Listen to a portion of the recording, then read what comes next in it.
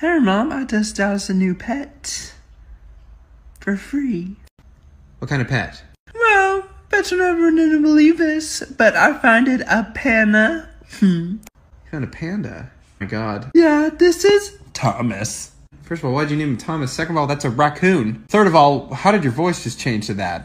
Doesn't matter, Mom. I found him in the garbage, so I figured, why not? He probably needs a place to say that is his home.